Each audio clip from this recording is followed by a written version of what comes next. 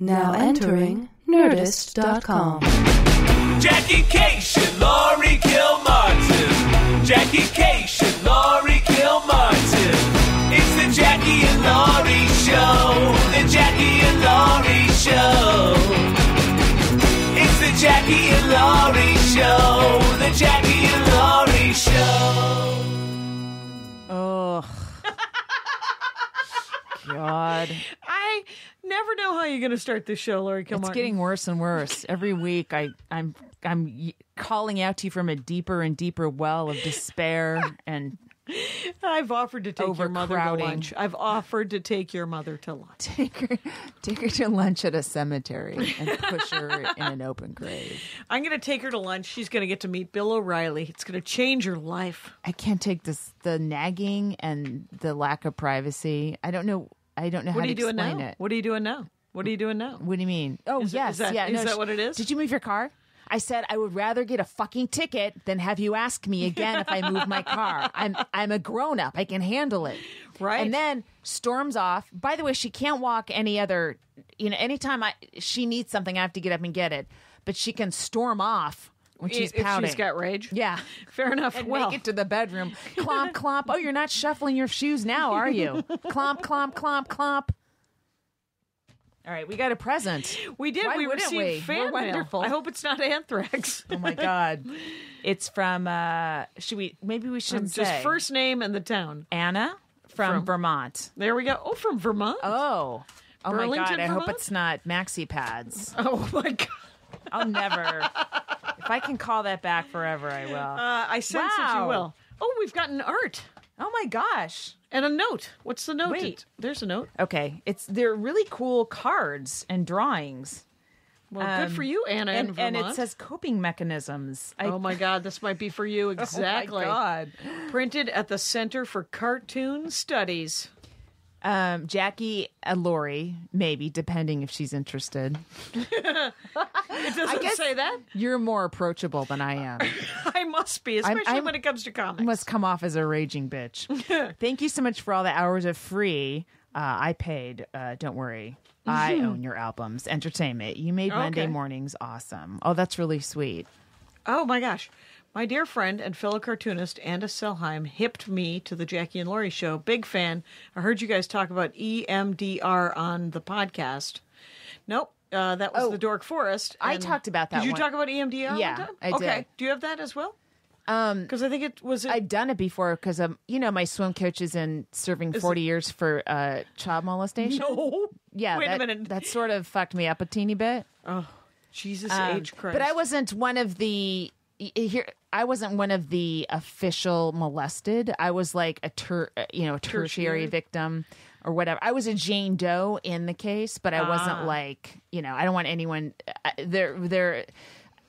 You've suffered, but you haven't suffered as yes, much? And I Is that what would you'd not, like to... Yes, I would not want to, say, because I know the girls who actually did suffer, and it's Right. like, I don't even want You don't want to steal their thunder. No. And Like they're horrifying. horrible thunder. The worst thunder ever. Yeah. Right. But anyway, yeah. So that really helped me. But I think I may have mentioned it very quickly on Yeah, I it. think, or not. Or just when we were talking in real life, which we used to do. Ugh, no. It's over. If over the Kyle talking. isn't here to laugh occasionally in the background, not all the time. He withholds. Oh, yeah. Yeah, He's a it better total be funny. withholder. It better be funny. So, but that was very nice. Now we That's have super comics. sweet. Yeah. And some of it seems to be like emotional support stuff. Yeah, I really which you like could it. use. Thank you. Yeah, Yeah. that can't hurt. That's really cool. Thank you, Anna. Yeah. From Vermont.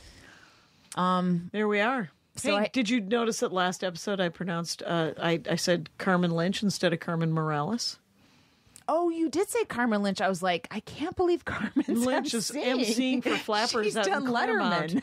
Yeah, but Carmen what a Morales, very coup. nice. What a But coup for would have been Flappers. It would have been an amazing coup for Flappers because Carmen Lynch is hilarious, and Carmen Morales is very funny too. And she emceed, and she just moved here, so needs stage time. So she was sure. like, "Yeah, I'll host. Yeah. I'll host the show with." So I did a disclaimer after you left the other day. Oh, okay. I came back up and I said to Kyle, "Hey, can we loop in me saying Morales over Lynch?" And he was like, "Or you could just tape a disclaimer before the show." And I was like, "Or we could just do that." And Wow. So that's what we did. Good for you. You Kyle. guys are both so legal on top of it. And we were supposed to be here yesterday, and I totally forgot. And I feel right. I was psyched you forgot. awful. It wasn't like something. No, like you both came you here broke your foot. in rush hour, and and what also angers me is that when I called to say, "Oh my God, I fucking forgot," you guys were like, no biggie, and I hear Kyle laughing in the background, and I'm like. Just so you know, if you guys forget and I come here, I will be filled with rage. And I will not laugh, and it won't be cute, and I won't remember that time that I did it, and now we're even. I'll be like, those fucking assholes. So I was on Barham. Well. Okay? I come down on Barham. So the fact that you Note to didn't make self. me feel shitty made me angry. So Well, I did bring does muffins. it help at all that I'm paying for an Uber for my friend because now I can't drive her to the airport? Because of this? Yeah. It does. There you go. Does that make you feel better? There you go. Oh, I'll pay for it. There you go. There you go. I'll take it. How hilarious would it be if I You're just took her supposed money? to say no. I know. I don't think you understand. I'm Armenian. We aren't friends. I am Armenian. We aren't friends. Just so everyone. What you should know is that the better a friend you are, the more able I am to take your money. Strangers, I'm like, oh no, thank you. Let me get true. it.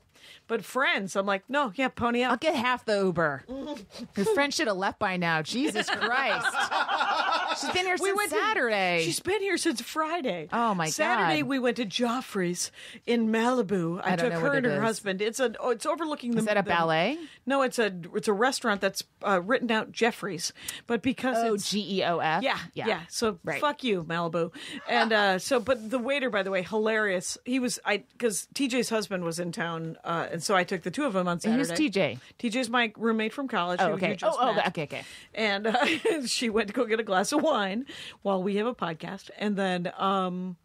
But I took There's a them. couple TJs in the business. That's why I thought yeah. you were there's assuming some- we were all. Oh yeah. No. My friend TJ Ford, Okay, who okay. went to college with me. Okay. So and her husband, we went to Joffrey's, and that's it. what we did on Saturday day. Sunday we went to the Getty before Tom flew home. Plus, you're headlining at Claremont that weekend. That's too many activities. There was so many fucking You need activities. to rest, not go to Guess what? Jeffrey's. You know what? Monday was we went to fucking Disneyland, which, by the way, that's all. I'm only going to Disneyland with one other person who happens to be an adult and wants to overeat. That's all I want to do.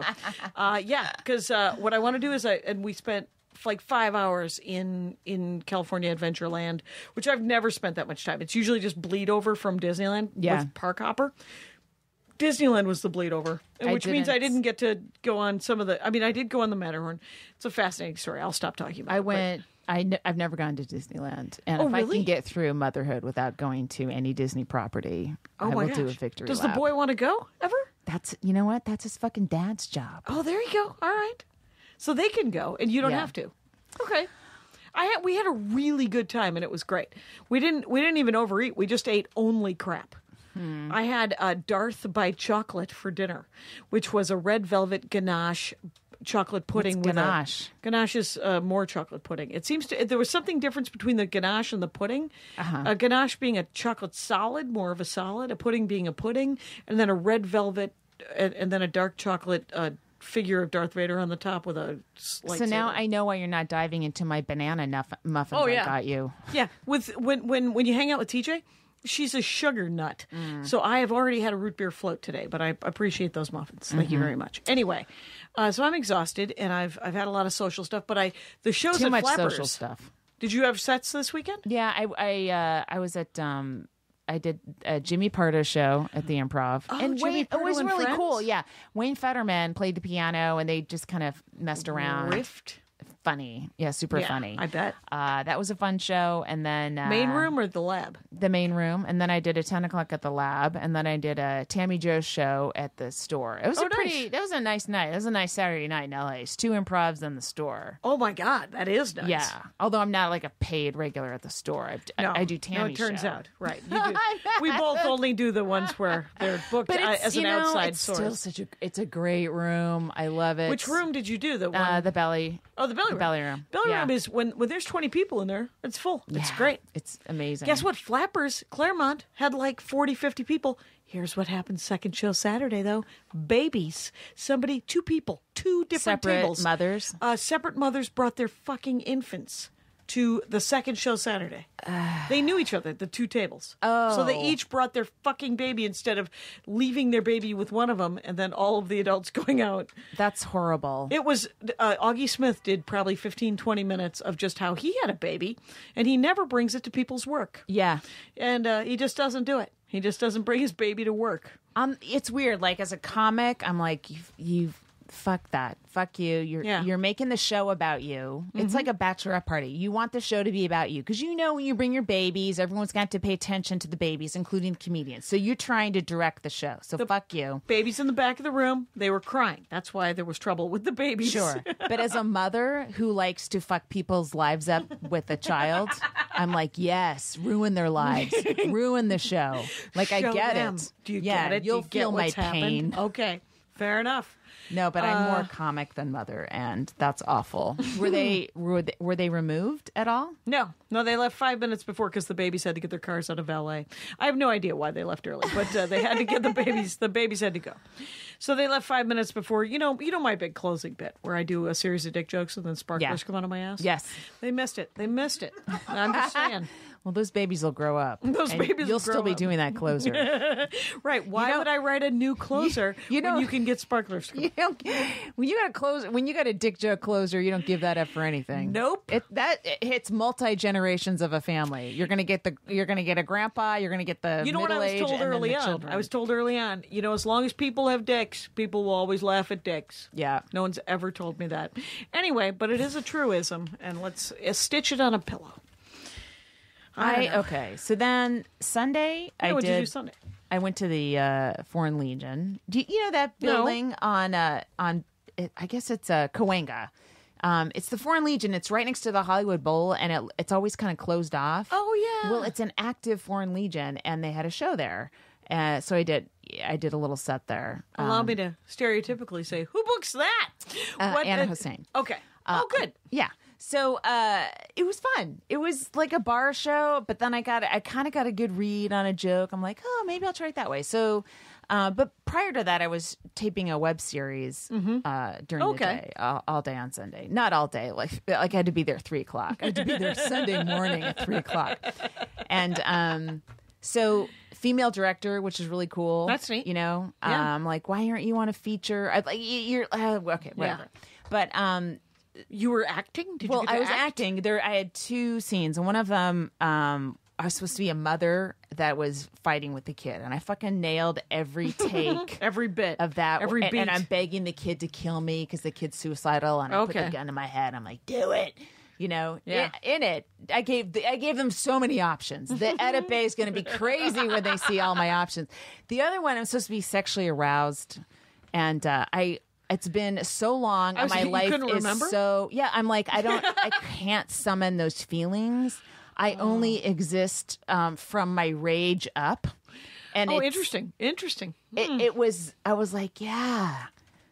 I don't know what that feels like anymore. I've just ignored that part of me while I'm been trying to grapple with this other. I don't know. Shit. So you don't have any. No, and I don't even have any new sex jokes because I write about what's happening in my life. Like all my sex jokes are. It feels like they were written in another language by. If I write a sex joke, it means that I'm in an amazingly good mood. I know you're having tantric sex. That tantric sex joke is actually working really well. I bet it's crushing. It's doing pretty good. Not only is your joke working, but you're actually having tantric sex, which it might be tantric sex. We don't know. We don't know if it's tantric sex because I haven't looked it up. Is that actually tantric sex? We don't know. It does sound like something the tantric would do. Yeah. You've been to tantricia, haven't you? Anyway, I'm just over here. I've been hanging out with people who do puns, Laurie Kilmartin. But then talk about wanting to eat a bullet. Anyway, so before this weekend, I had 2 weeks in a row where I was doing shows Tuesday through Sunday. Yeah. 6 nights a week. That's awesome. Which is it is awesome, but it's exhausting. Yeah. And I wasn't hanging out with my kid, and it's like, do you have a show tonight? And even after a couple days, I was like, I was feeling brokenhearted. Like, I have a show. I gotta hit that. So I've had the last 2 nights where I've just kind of snuggled up, and this will be another one. But in the meantime, I've had no outlet, no valve, and I have my mother pressing down on me. Like if I don't take any time off, I'm exhausted. If I take 2 nights off, I I want to strangle an old Right. woman. Which is never acceptable. I'll say this, though. You know what? So Find a jury that would convict me. You won't. I have to say that I have been working on this because I have to get this chunk together that I'm working on, and it's all essentially about my dad, and it's about my stepmom dying and my dad almost dying, and then there's part of it about my biological mother dying, and so I get off stage, and what do I get from both T.J. Ford and Andy Ashcraft, two people I love dearly, but it was a little depressing. And I was like, hey, guess what, Peanut Gallery? There's punchlines in there, and there will be more if you fucking let me work on it. Yeah. Are they new to the process? I take it they are. And I'm like, I'm going to fucking kill both of you because, That's why you have your dick joke closer. That's right. So That's you why can I bring mix the it audience up. down about I mix it up. multiple deaths. Exactly. I've got what is clearly a 17-minute death chunk, which should be a 9-minute. It'll be 9 minutes. You'll get it down to 4. Fucking. Well, it's three. It should be It'll 3 minute. amazing. It should be 3-minute chunks. Each is what it should be. parent gets 3 minutes. Yes. Or That's really what life my dead mom gets. I is. think 45 seconds to a minute. You know, she was killed on a Harley. We're proud, but so it's tight. Excuse me. She just got even more awesome to me. Oh yeah, She's Yeah. like, is she like Gemma from Sons of Anarchy or something? I don't know. I never saw Yeah. that show, but I can't watch things that might be more documentary. Like I was never Right. able to watch Arrested Development. I couldn't watch Arrested Development because it reminded me of my dad. The sales, right? Yeah, I was like, oh, I know there's money in the banana stand, and then you burned it down, and now I want to cry, and so I wasn't listening to you. I was trying to think of it. That's why I can't watch insert show here, and Yeah. I just couldn't think of a good a one show that you can't. because it's a documentary about my life. I was just running. I don't I was know. trying- You know what? I've been drained of all comedy Of all comedy, in 2 days. but that's because you need to write.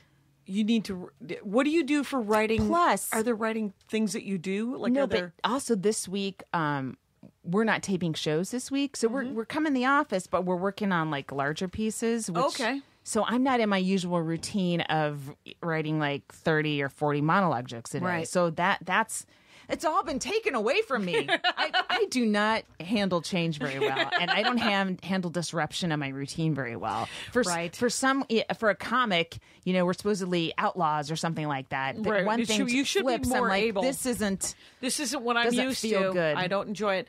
Well, I'm looking forward to because now this will go up Monday, and I will have already done these shows. But I'm doing shows with Maria this weekend, and both of them I'm going to do essentially 25-minute sets, and I want to just do all stuff that have never been recorded. cool. So just work on 50 minutes Wow. and do 2 different sets if I can. That's so sweet. Why But- do you think she'll have people coming back to both shows? No, I don't care. Yeah. It doesn't have anything to do with me. The audience is fine. Yeah. I'm just Exactly. I'm Fuck them. a placeholder. Yeah. They're there to see Maria Bamford, and so I can do whatever I want, and they're the nicest people in the world. Yeah. because they're Maria Bamford fans. Yeah. and so I can do my weird, depressing 20-minute chunk and bookend it Yeah, with sure. With happy, That's what joyous, you do, and man. free. Yeah, that's what you do. That's how you do And stand-up then comedy. those- It turns out. Those depressing bits turn into bookends. And Themselves. then slowly everything gets pushed out. Out to the sides because Hopefully. they kill, and then you have new weird jokes that don't work as well in the middle. Yeah. That's how comedy works. Right. And then So I guess everyone should check out about minute 12 and come back in around minute 24. Asshats. Nobody's doing that. Anyway. Wait, what happened? So full of rage. So full of rage that I just I feel better now, but you're full of rage. I have a Do you tiny have bit some I sort have of comedy telepathic rage. connection That's where what I it dump is. my You just, rage it's a into you? baton handing. You've handed me the baton this week, but then I'm home for like 2 weeks, and I'm doing only LA gigs. I'm doing that Camarillo gig. At The one movie where I got theater banned for the, from? for Yeah. the old people. Did you It's, get banned? it's the evangelical, evangelical Christians. Well, they're going to want to hear my 20 minutes on dead people. Yeah, they on are. people, how people died and didn't die. Spoiler alert: some people don't die in the jokes. Some people live. Yeah. Yeah. So look forward to that. As long folks. as long as you have some sort of heaven tag, you'll be good. No, I can't imagine. But have you ever done Yell-Hammered? Yes. Yell-Hammered? It's Yell that Hammered. Alabama. Yellow hammered. Yeah. Yellowhammered. Yeah. I like to call it Yellowhammered. No, I don't. Kyle likes to.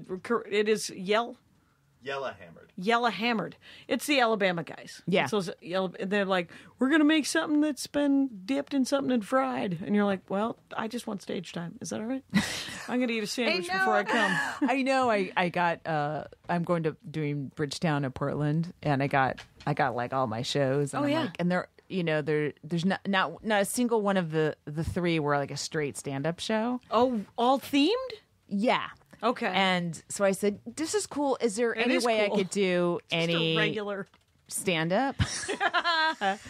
Anybody say yes? Yeah. She said, "Yeah, don't worry, we'll get you." But Oh, that's good. Yeah. Well, I'm going to Indiana to do. I'm doing Jokers in Indianapolis, but I'm also doing PopCom. I didn't know there was a Jokers in Indianapolis. It's Is it new? Yeah, it's new. It's the guy who used to run Crackers. Oh, He opened did they he opened break? Did they have they a break up? And Oh. I'm sure Ruth Ann is furious with me for taking Jokers. But I asked her for 2 years in a row if I could do the week of Gen Con, which is a board game convention that Andy Ashcraft would love to Jesus. go to, and I don't want to pay $1,000 for Right. a hotel, Right. And it saves money, and it two stones, whatever, Yeah. one bird, Yeah. killing 2 stones. I bet you're the only comic who requested that week because. And of why that. wouldn't you say yes then? Right. And she did not. So this Did she guy just at ignore Jokers, you? She said no. Well, she ignored me. Did she have it ignored booked me already? Nope. She ignored me. She ignored me, and then she said no. And then so the Jokers guy said, "Hey, do you want to come for PopCon?" And I said, "Sure." And then he got me a live Dork Forest at PopCon, and so I'm going to do a live Dork Forest at this convention. That's great. And then I'm going to do stand up all week, and it's going to be amazing. Oh, that'll be awesome. And then I also get to go to Montreal to open for Maria, that'd be and so I get cool. to do a live Dork Forest at Montreal, That's great. which is amazing. Who are you? Who's your guest then? Well, at the Indiana thing, I might get this amazing comic book writer named Mark Wade, Yeah. who I'm a huge fan of. Yeah. And at Montreal, I'm sure it'll be, I don't know, some comic. Yeah. I assume, but they haven't offered me anyone yet. So Could you get somebody from Masters, JFL Masters, which that's always the old hoary olds that's been around a while, and then get somebody from New Faces and have Just the to- Masters person explain to the New Faces person that the development deal is going to go to shit and nothing will happen. right, so buy land. Is what I always want someone who's what I always want is the older comic to say to the younger comic, take 10% of every check you get, all Yeah. cash, just spend it like it's water. All checks you get, just put 10% of it. You won't even notice, Yeah. because you'll get a check for $50, so you'll put $5 in your savings account, and then 3 months from now, when you're like, oh shit, I don't have any work, you'll have $450 in your savings account that you can then drain, and that's how I lived forever. Wow. And That's very disciplined. well, I am a depression wife. I don't know if you know this, but I like to fold up tinfoil and stick it in a drawer, and I like to save bread You know bags. what? I got a third mother for you. She's living with me. and I kill them. So you are. Oh my God. You and Andy. I will have a Comic-Con at my house if you and Andy will stay there for free and take care of this for me. Oh, wait, so the first Mother's Day after my stepmother died, Yeah. my dad goes, I'm home visiting him because he's almost dying himself, and he goes, "Hey, is Mother's Day this weekend?" Oh, that's right. You don't need to know. Elliot Cation. Oh my God. Not good at this is what I said to him. You are not good at this. And he was like, I'm sorry, I forgot. Oh, and I was like, wow. yes, you forgot that Nancy Cation, the woman who raised your children for 25 years, died 7 months ago, you jackass. And he's like, all right, I get it. And then we had to let it go because He's not good with feelings. he is not. He's no. I played Joke Machine with Laura House this week, What's and that? Joke Machine is when you do them at Maria and I kind of invented it. All it means is that I do a joke I'm working at Yeah. at you. Like we literally sit across from a table and Yeah. I tell you a joke I'm working on, and you free associate on it. You're Yeah. like, well, what? How, and you could think of different angles to come at the joke Yeah. from it. Yeah. The only rule of Joke Machine is you cannot say, why would you joke about that? Which, of course, is, the rule This came up sounds because to me like a conversation. well, but it isn't because you know how with stand-ups you're not supposed to do material at each other. Right. So you have to warn people. Oh, right. In but conversation. Okay, so all right, Yeah. you've codified something that Yes. could be just said. Hey, can I try a joke out on you? Yes, exactly. Okay. We've All right. codified it. We've scheduled it. We're sitting down. We both have coffee. Okay. Things are happening. Right. And then Maria and I have actually gone to the point where we do 20-minute chunks at each other. Wow, We did that for 3 hours. That's one day. really cool. It was one of the best shows I've ever had that night because I never practice my act. She practices her act. Yeah. What Yeah. do you mean she like by herself? Yeah. Yeah. I Yeah. kind of talk to myself when I'm in the shower and stuff like that. I'll talk to myself when I drive just to sort of run how the words sound. Yeah. But I'll only do like one joke. Yeah. Like I won't run what I'm like working a on. I won't Right. run a 15 or half an Unless hour chunk. you're headlining, you haven't done the material in a while. Then Yeah, I was home for Then I so will. long last Yeah, I'll summer. do I had to that. listen to my own albums. yeah, that's humiliating, isn't it? It was humiliating. Yeah, I didn't like it, quite honestly. I didn't like it at all. I was like, yeah, that's that joke, all right. Yeah. Mm-hmm. So What else? I don't know. Then Are you going up next week? Yeah, I think I have regular amount of spots next. I'm back to my old self. Which But is just 2 or 3, or was it just 2 or 3 instead of 6? I can't remember. Okay. I try not to look until day. Oh, of. until day of, just living Yeah. in the moment. Yeah, I live That's in what the you're moment. like. That's what you're like, Laurie Kilmartin. But Yeah. I When- forgot when what I is was gonna Bridgetown? say. It's like in 2 weeks, I guess. Oh, really? Yeah. I hope That's I'm kind ready of for awesome. it. I was going to take that weekend before off. It's Memorial Day weekend. Okay. And take my kid someplace. Yeah. Just me and him, so we could finish reading like a Percy Jackson book. Just get through it. Yeah, yeah. But then I'm like, God, I don't want to take too much time off before a festival. Oh, right. Where I'm- Well, but where would you, I mean, what do you, you were going to take him like for a weekend? Yeah. Up to Morrow Hat Rock or You know something? what? or- Up to Glendale. We live in Burbank. It's a big.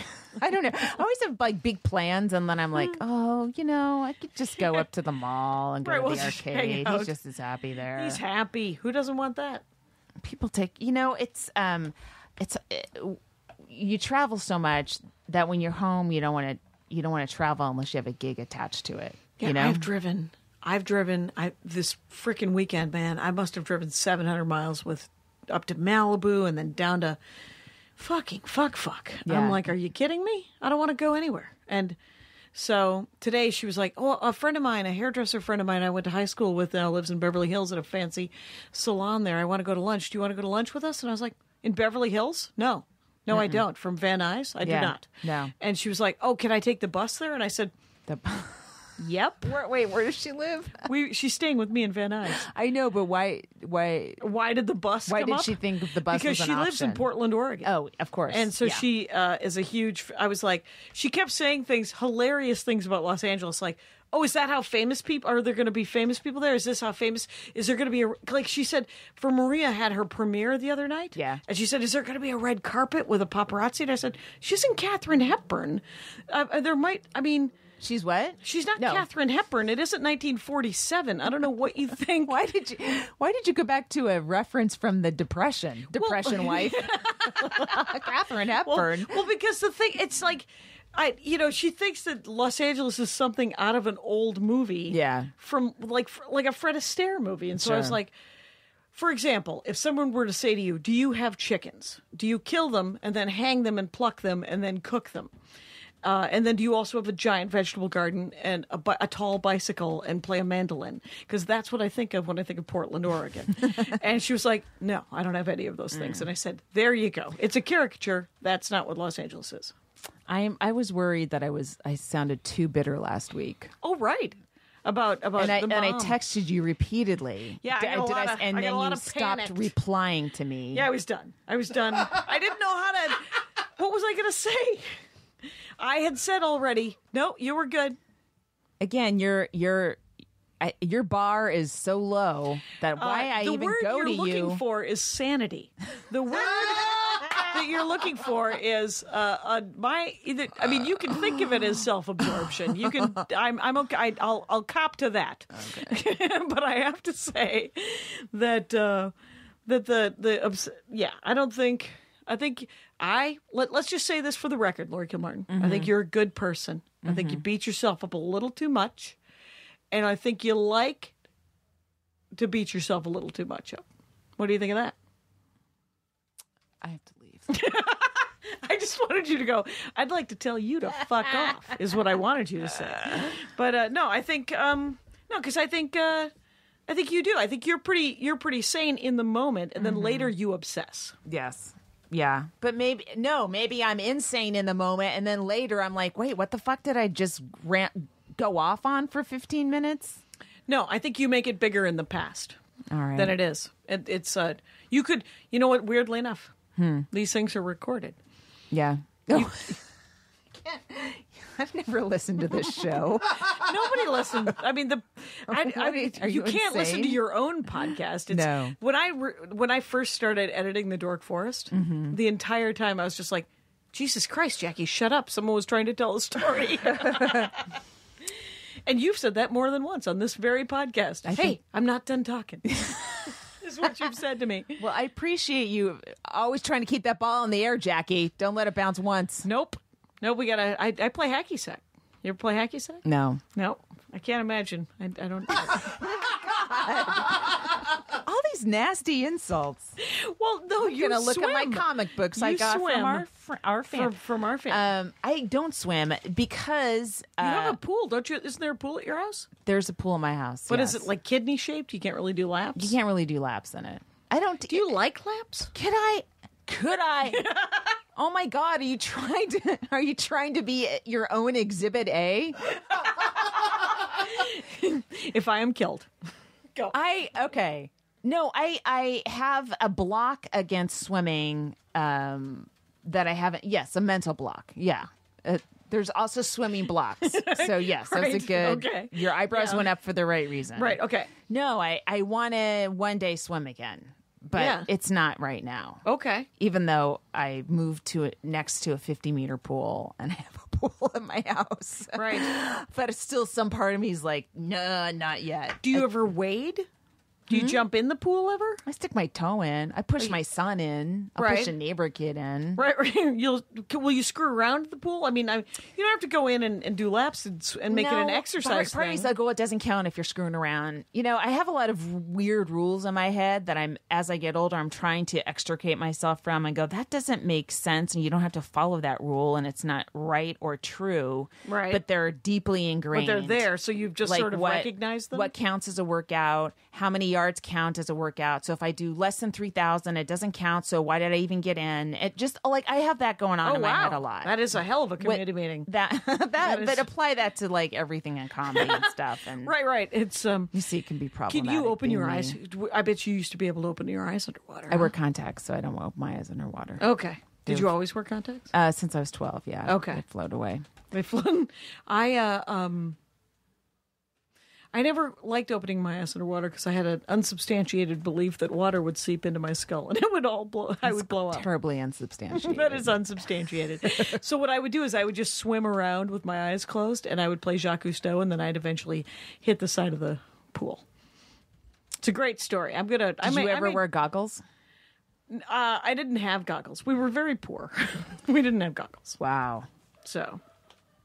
But you could open your eyes. I'm trying to remember how much goggles cost back then. I don't think they were that expensive. No. The thing is there was money. My father had like a pinky ring and a new car every year. The rest of us were sharing like 3 sweaters. Wow. I mean, it's like, and if I were to tell him that now, he'd be like, well, why didn't you ask for goggles? And I'm like, I asked for a bike for 3 years, Dad. You didn't fucking get me a bike. And then when I got a free bike and I found out how to fix the flat tire, you were like, good research, and then never fixed the flat tire. So then I had to wait until I was 16 to get a bike, which I got from these people that I babysat for, and it was Anyway, I'm going to send this podcast to your father. Oh my God, he does it. He has a tape deck, so you'll have to somehow put it on cassette. I've been trying to. I have like. I know that was the saddest fucking story in the world. I mean, no harm. No, that should be it's another. All working out. Yeah, no, do that on Saturday. Just put it between dick Put jokes. it right between the death junk, dick joke and then have everybody bookends. burst into tears and throw me quarters. Yeah, and they're like, "Please get a bike now." And I'm like, "I don't want." I think we're both in a terrible mood. I'm just tired because I've been going all over the place. But tomorrow I fly away. This will have already happened, but I'm going to Charlotte in North Carolina and Nashville, Tennessee with Maria this weekend. Right. And I'm really looking forward to doing long sets of all the stuff that isn't recorded. Mm-hmm. So that'll be fun. And I'm doing Meltdown tonight. I'm doing Fancy Pants Meltdown. That's cool. Here at the Nerdist, the Nerd Melt. I'm doing fun shows this weekend. You're doing what? I'm doing fun shows this weekend. You're doing, well, it certainly sounds like a good time. I am. Ugh. What do you want to write comedy about? Is there something, like, have you heard any good comedy that you're like, why don't I write that? Because I never think, you know how somebody tweeted at me last week, they said, you know, I was listening to that person. It made me so depressed because I'm like, I'll never be that good. Made me want to kill myself or stop doing comedy. I have never thought that. Whenever I've seen somebody do something really well, all I think is, oh, well, at least I recognize that that's being done well. I don't ever. I'm not jealous of it, but I'm also like, well, I'm not going to write jokes about that. Yeah. I guess it would depend on who you're talking about. Like when I first started, I didn't get inspired by male comics. I didn't see myself. Like I would remember going to the Other Cafe in San Francisco and enjoying it, like enjoying Bobby Slayton. But not not going, oh, I could do that. Who was the first comic you kind of saw and you were like, oh, well, that's it was Dana Carvey. I was like, that's kind of what I want to do. Well, like I'm not like him at all. Right. And then Bill Hicks, who I'm also not like at all. It's weird how your influences, you end up not, there's people that sound exactly like their influences. Yeah. It's like, and by the way, work on that, folks. Anyway. So well, it's a normal phase to go through and then you got to get out of it. Yeah. I think. I don't know. People. I think so. I think there's a lot of people that sound like Dave Attell that have done really well, and they didn't bother. Same with Mitch Hedberg. Sounding. Yeah. Yes. Yeah. Same with Mitch Hedberg. Yeah. But yeah, there's no reason to sort of. I mean, there's ways to make stuff your own. There's no reason to keep doing it. Mostly when you people. talk about your own life is when you make it your own. Yes. Right. And the very specific things that happen to you. So if it's all observational, I guess you don't ever get into it. But you could make observational stuff super personal too.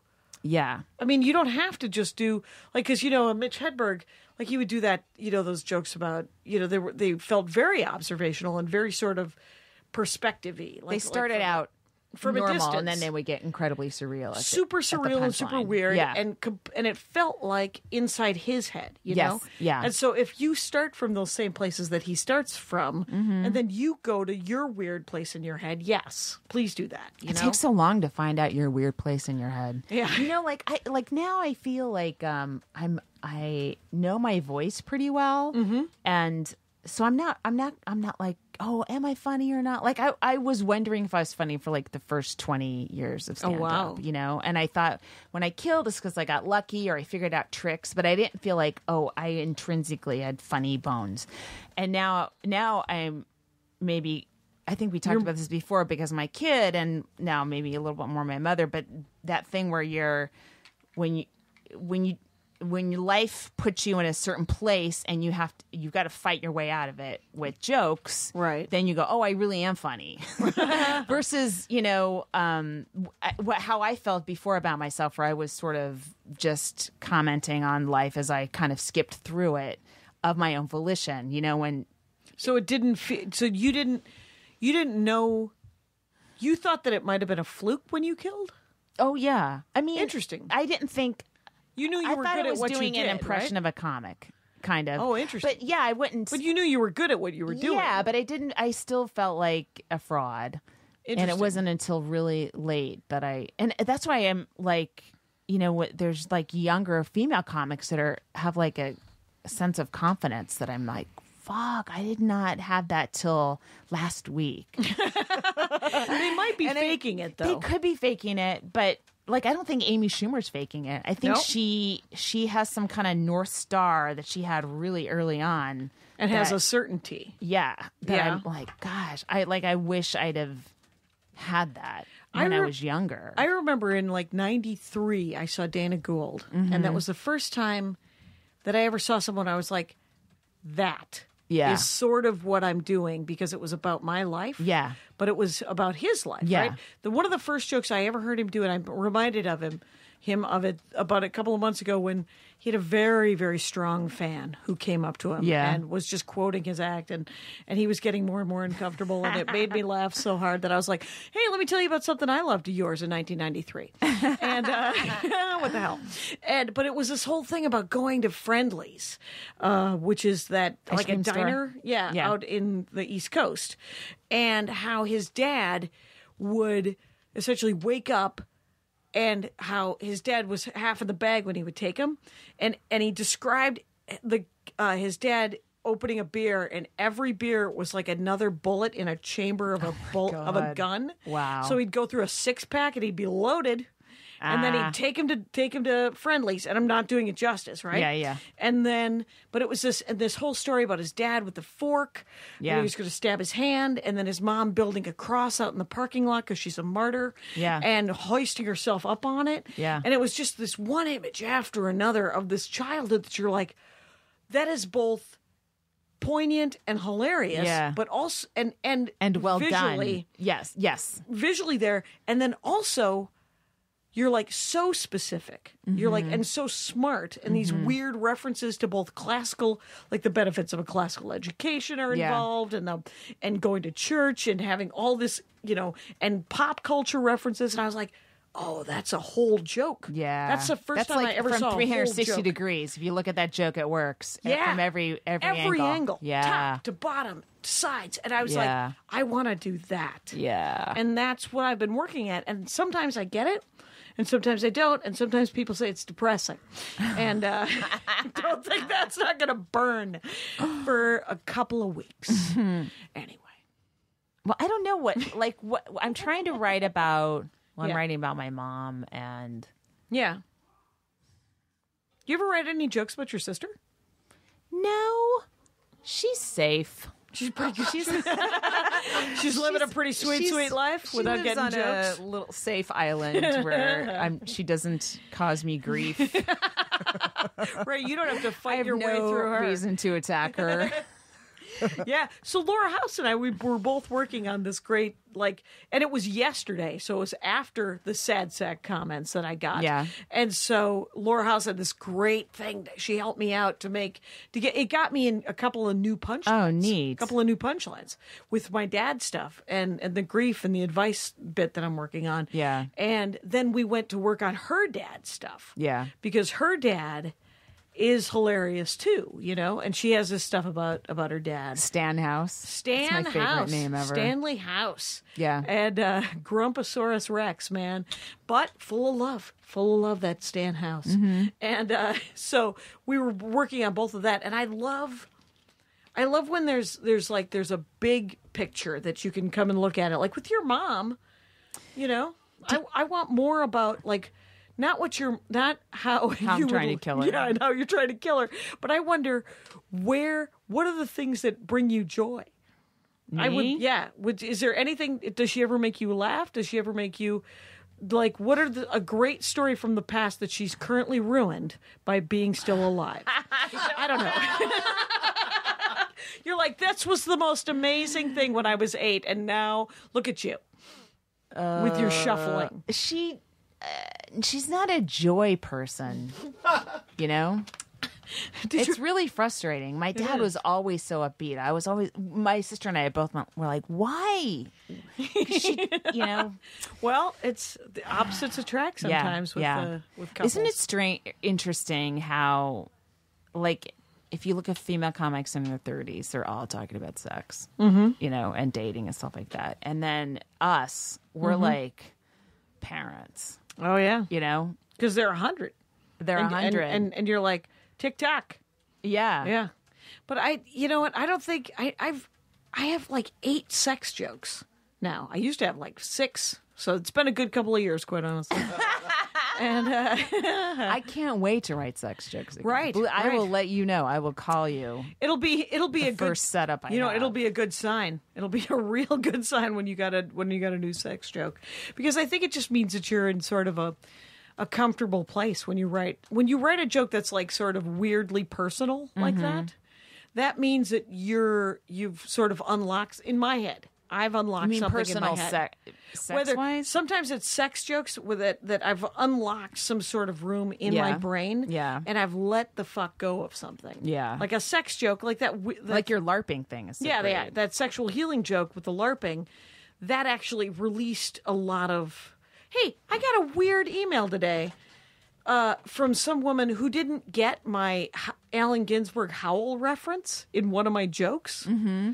And I was like, I know I'm a million years old, but isn't Howl from Allen Ginsberg a classic? It's a classic poem. I've never read it, but I've read. You would recognize it, right? I'm aware of its the best minds of my generation. I know the title. Starving, naked, running naked through the Negro streets at dawn.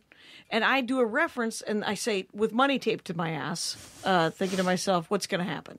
So I quote the Howl joke in the Howl, the actual words from That's from impressive. the poem. Well, I mashed it, and then I was like, well, if I'm going to do this, I should look it up. And then I memorized it, and then I put the punchline on the end of it. And what's funny is Hardwick once said to me, he said, was there money taped to that guy's ass at the end of that? He didn't know it either.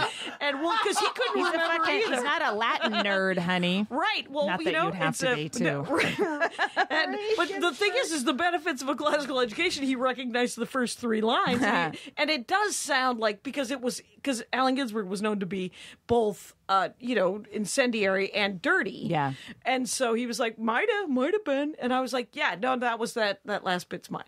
And so I get this email from this woman going, my friend and I found that really offensive, and we won't be listening to you anymore. Why did you refer to it as the Negro Streets? And I was like, shit.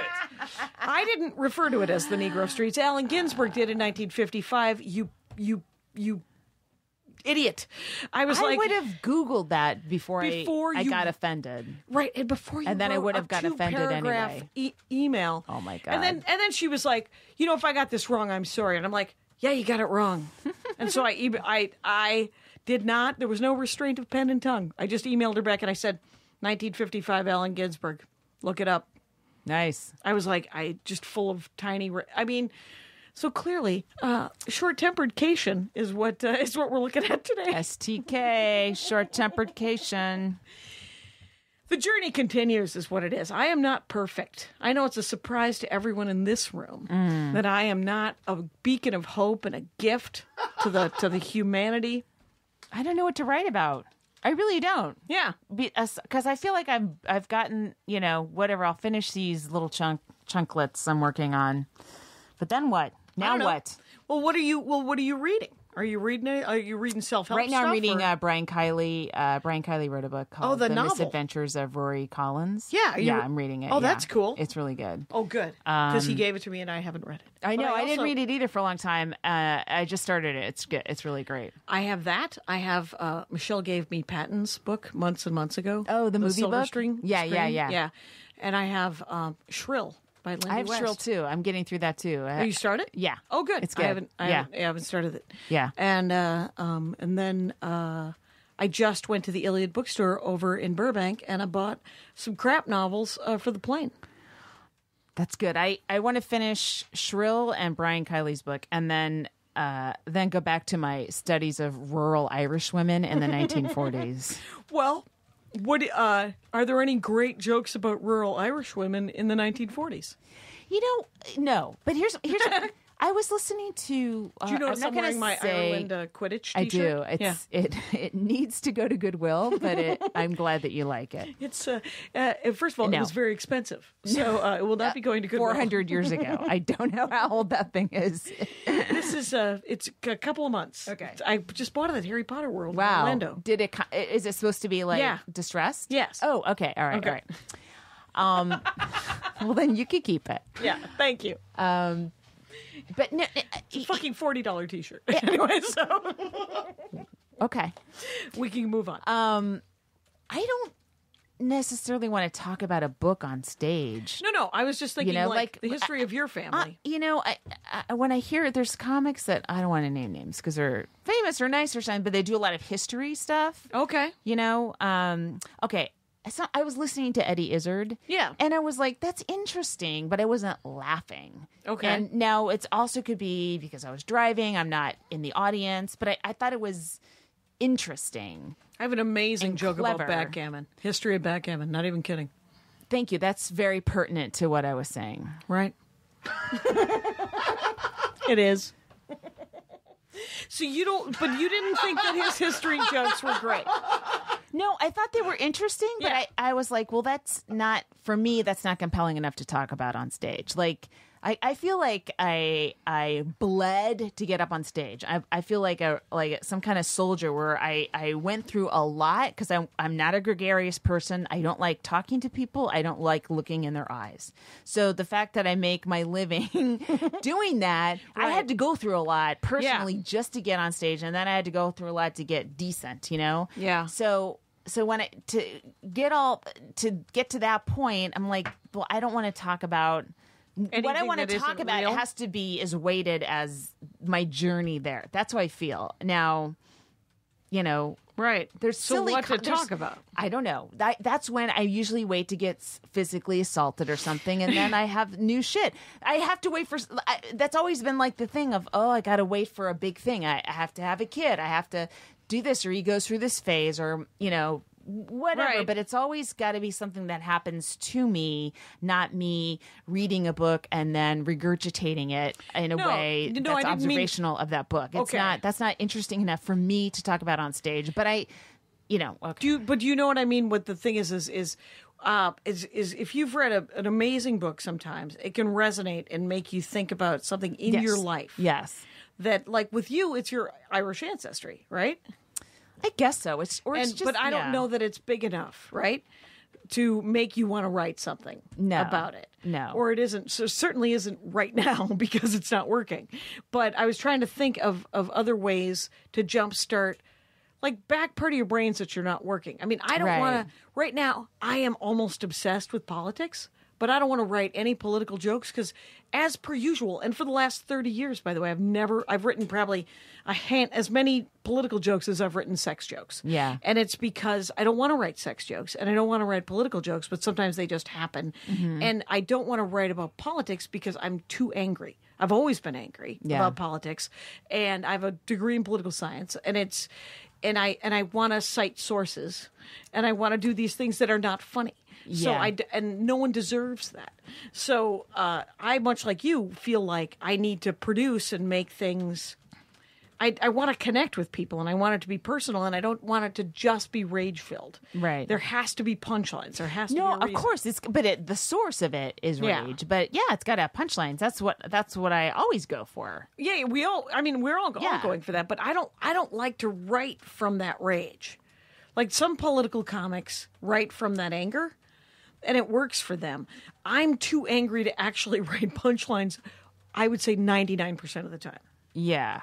So that's why I don't even try. Yeah, political comedy is really tough because to get laughs, you do have to dumb it down enough to get a laugh.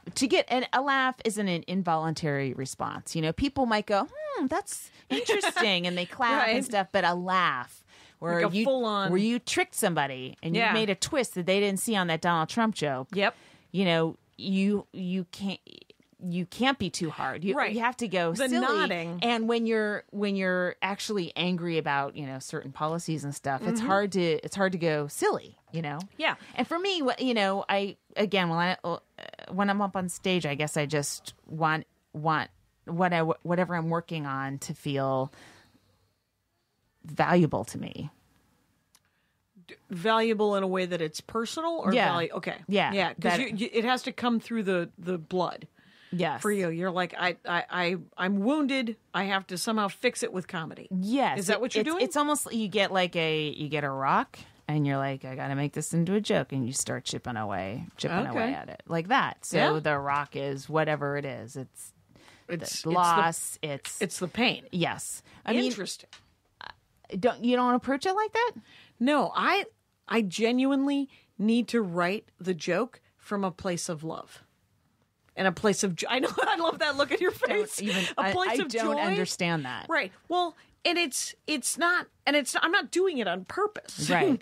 Right. But I have to figure out, like, a lot of my dad jokes are because I'm mad at him, but I have to find a way to love him. Yes. Oh, no. Okay. I know what you're saying. I don't think you're writing from a place of love. I think you're applying that filter to your feeling, and because that's how you can distance yourself a little bit from it and make maybe a the joke rock about I'm it. chipping at has to find the David inside the rock, and that's the love. Because right now it's just a rock full of I'm really mad about what he did about bikes when I was a kid, let's say. Yeah. And I'm like, well, how do we make that funny and interesting and not quite so full of rage? Because nobody wants to hear that sad sack fucking story without a joke at the end of it. Right. Yeah. We want jokes. Yeah. Yeah. But I'm glad, we have that pressure too. Because and I think Because I think it can heal a lot of stuff too. definitely. Yeah, because it bleeds off a lot of. Yeah, and you hear people joking about something that's Super painful real. that you Yeah. haven't maybe untangled yet, and you're like, whoa, you untangled it. Yeah. For yourself, it's not exactly the same, but you found something in there. You know, it's delightful. Yeah, yeah. It's wonderful. Right, and I've seen a lot of people do it. I mean, people. It's who's really good at it is Louis C.K. Mm-hmm. Louis C.K. Yes. To listen to him talk about how his brain works and the horrible thought syndrome. He'll have these terrible thoughts. He'll talk about how he knows he's not supposed to act on them, and then he comes up with a place of comedy. Yeah. But then what it does is it sort of releases for the audience. Everyone's like, oh yeah, I have shitty thoughts too. Yeah. Let's all not act on them. Yeah. And so Yeah. it kind of gives everyone permission to you're never alone kind of thing. Bamford Right. does it all the time as Right. well. Right? Yeah, totally. Yeah. Yeah. So it's neat. Sarah Silverman was one of the first people, I think, and tell me if I'm wrong here, where she did a lot of stuff about racism from that ironic place of racism. Yes, that a lot of people didn't get. They didn't get it, and people can't duplicate it. Like, you know how like a lot of young comics were trying to duplicate what she was doing, but they weren't coming from the same place. Yeah. And it's just not easy, and it's No, it takes a huge amount of skill to and walk that guts. line. I have seen Yes. her and Zach Galifianakis try that kind of thing and fail Yeah. to frickin' crickets. Really? And then try it other times and it worked. It's just they're jokes that need to be written on stage to some extent. You have to find whatever's happening. Yeah. So I like sometimes I love watching Sarah Silverman just because I never know what's going to come out of her pie hole. Yeah. And then other times I'm like, oh, what's going to happen? So but it is always fascinating. Yeah. That's very observational comedy too, because it's not about her life. It's about it's about her Her perception, but yes. sometimes she'll come through like her mom, Yeah. or like her, but you're right though, because sometimes she'll just talk about how she'll be walking down the street and she'll see a black guy and then she'll turn it into some weird political statement, that you're like, oh, that actually isn't okay to say that, and then she'll have a punchline and we'll go, oh, thank God, which is what my Negro Streets joke was. God dang it. Anyway, so, but yeah, I there is a certain point in my notebook right now where I'm like, I don't know what to write about, because I have these giant premises that are not either they're too long and they need too much work, or I'm just sick of talking about them. Yes. Yeah. and how to talk about being 50 and how to talk about, it's not everyone's, every 50-year-old's experience of 50 is different, and your Sadly, panics yes. are different, and your worries are different. And there doesn't seem to be a pattern card.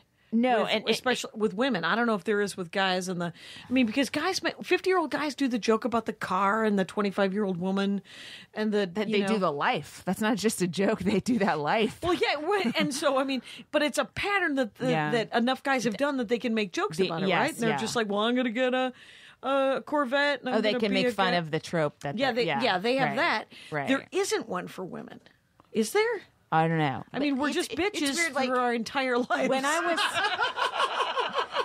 But when I I don't was want to talk about that. when I was a kid, like I always thought of a middle-aged funny woman was like Irma Bombeck, and I was like, oh, like I would rather die than be that. She is like if Kathy were alive. Yeah, but I don't. Maybe Irma Bombeck was a badass, and I'm sure she was in her own way. She like had to be. I'm totally disrespecting her because she was like my mom, right? But to be as successful as she was, she had to be one of the most like hardcore women out there. Yes, but it's like no, I want to be like Patti Smith. I don't want to be like Irma Bombeck. Like all my role models, they're not comedic role models because they're not funny, but they're like how to age as a woman on stage are rock stars. It's like Kim Gordon from Sonic Youth or Chrissy Hind or Patti Smith. You know, it's Janet Jackson even, although she kind of went. I don't know. We'll see. You know how she turns out. She's like on the bubble because she's got such a goofy life. You know, right? But you know what I mean? Like or Emmylou Harris, like Lucinda Williams, where they're sort of older rock or country stars, and you know they look like old versions of their young selves. Yeah, you know they haven't completely changed everything. Right, they haven't done a ton of plastic surgery. They just look older. Yep, and you know they're still putting out quality now. Mm-hmm. You know, our 14-year-old's going to go see Kim Gordon. A couple hip ones will, but you know, it's as a comic though, it's kind of hard to find. There weren't any that, you know, that that is an I wish. I'm not going to disappoint you. I know who most of those names are. I will never disappoint you when I don't know what the fuck we're talking about. But but the thing is I don't think I ever had. I don't know that I've ever had any role models. I don't know that I've ever thought all of my role models are fictional. Wow. Yeah, they're all in books. Oh, that's so sad. It's so. It's literally. But the thing is it's like. That's what I want to. It was all of my best friends were fictional heroes, right? And so, or I think about authors that I know, like Lois McMaster Bujold, is a woman who writes a lot of science fiction. High five for even being able to say that name. Well, how many syllables in that motherfucker? All of her books. Okay, and there was a woman named Cage Baker, but the thing is I've only known them in the last 10 years, and that is when. I literally, for me to have science fiction writer women as my role models of how to be a 70-year-old is interesting. And sadly, Cage Baker died at 52 of a brain aneurysm or brain cancer, and it was very sad. But they're both super what they were, because all I've ever wanted to be is sort of a smart, powerful woman that's been accepted. And I always think inside I'm super sexy, but that. Not always. I don't know that the world sees me in this. Well, Shrill is really good. Oh, is it? You'll like Shrill. Okay. I just finished her chapter on accepting her body and deciding that this is my, this is what I'm going to look like. This is me. This is what I look like, and I get to decide if I'm sexy. I think, and Amy Schumer kind of had a similar thing. Yeah. That she said, I think at the Glamour Award. It wasn't a stand-up thing. It was it's kind of interesting how Amy will do these like kind of inspirational things. Where I'm like, for me, my rule is jokes only, just jokes. Don't be inspirational. Just right. But she doesn't give a fuck. And so Lindy West had sort of the same sentiment. Right. But it's like I spent my 20s and maybe my 30s wanting to be liked by guys. Okay. And I think, the relief of turning 40 and then being a mother, it's like, oh, they're not gonna like me. I'm out of like if I was even in contention, I am fucking out now. And that's the thing that's really freed me and helped my brain like focus differently. Okay. Is I'm like, oh, I'm out. I'm not in the pageant. You don't have to freak out about it. Yeah. As much as you would have in your 20s when you're like, why am I not getting this? Or what can I do right? You know how much I was texting you about this podcast, last week's podcast. Like, you just apply that to guys and what they think of me. Right. And not that I had, I wasn't even there wasn't texting back then, but that's that would just echo on my brain because I wouldn't tell anybody about it. Right. Or I'd, write just frantically in circling. journals and stuff. But, I think, Chrissy Hine was never like that. She was always a fucking ass kicker. And I wish I had, started from that place instead of, only come to it like the last decade. Right. But it's so weird because there's no, like, I don't have I genuinely never knew, like, if I wanted, I think I'm a man. Because I think, like, when I wanted to get laid when I was on the road, I'd be like, oh, well, just go get laid. See, I call it making love, and that's where we're different. When I want to make love on the road. When I want to make love on the road, I get hammered and pick a dude. And then 2 hours later, I'm like, well, are we going back to the bar? And he's like, well, that was quick. And I'm like, what, did you want to cuddle? And because I'm a dick. Shit. Well, you're efficient. I'm very efficient. Very efficient. I'm not the hero of that story. The guys would say you are the hero of that story. Well, every guy in America thinks you're a hero. The one guy. You, ironically, are now liked by all guys. You have what I wished I had my whole life. Well, the one guy who was like, is that it? Did not like me very much because I was like, yeah, that was it. That's 1 out of 200, Jackie. Come on. Enjoy the 199 that high-fived after you left. I will say this, is that I didn't get laid. It was like I would have to genuinely be so horny that I'd be like, fuck it. I'm going to take my life into my own hands and get laid. Yeah. Because it isn't particularly safe. It doesn't feel... like a good idea. You have to find a condom. Because I'm I'm the youngest of 6. Even when I was like 20. 6 or sex? 6. Okay. I was like, I will get pregnant if we do not use birth control. So I always insisted on a condom. And guys, you're the hero of this story. Because I got super drunk, brought a guy back to my room, and where was I? Could have been, let's go with Minot. And he didn't have a condom. And I said, oh, well, then we can't do it. Did you jerk him off? No, I didn't touch him at all. I told him to leave. And he said, I can go to the grocery store and get one. And I was like, I'll be passed out by the time you get back. Look, you know yourself. There's no shame in that. No, there's no shame. There's comedy. There's comedic. Wow, what a mess. Let's hey, Cation, you might not want to tell everyone. How are we going to get old in this business? How are we going to do it? How are we going to get old in this? That is an excellent question because all I feel like I'm doing is I'm just plugging along, right? Yeah, me too. I've always felt that though. I've never felt like there's any end game. Right? Is there an end game? No, I don't think there is. And I don't think that there's any.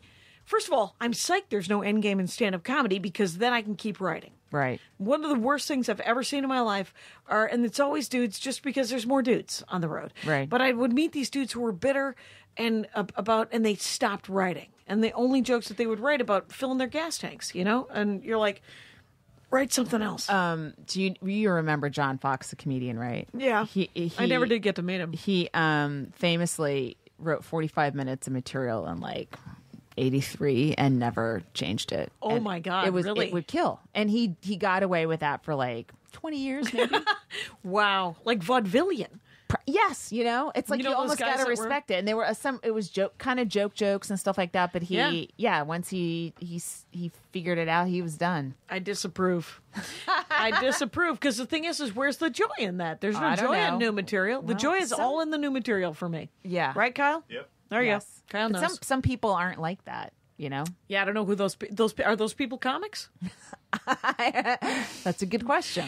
We don't have to answer it. That's the good news about us. John Fox, may he rest in peace, would say 17 minutes about your dead parents. Is that comedy? Well, I talked about getting butt fucked by a firefighter. I think that's comedy. That was like his that was his signature closer opening. Opener. He opened. Yes. He wrote that in 83? That's almost gutsy. No, something like, so he wouldn't even say hi. He'd be like, so 2 firefighters are buff. Something like that. It was like, by the time I came up in comedy, it was almost a hacky reference to talk about him. His opening line. Yeah, but it was something like that. But yeah, he was filthy and he would crush. Okay. Well, let's comic of the week. Oh, yes. Michelle Buteau. Michelle Buteau. Yes, I knew her in New York. Is she out Did you here know now? her? Yes. She's out here off and on. I met her in New York. Yeah, she's and, very funny. Very funny, you guys. Yeah. Buteau. Yes. That's it, Michelle. Yeah. 1 L, Michelle. 2 L's. 2 L's. Just hilarious. Yeah. She's super funny. New York comic. Look her up.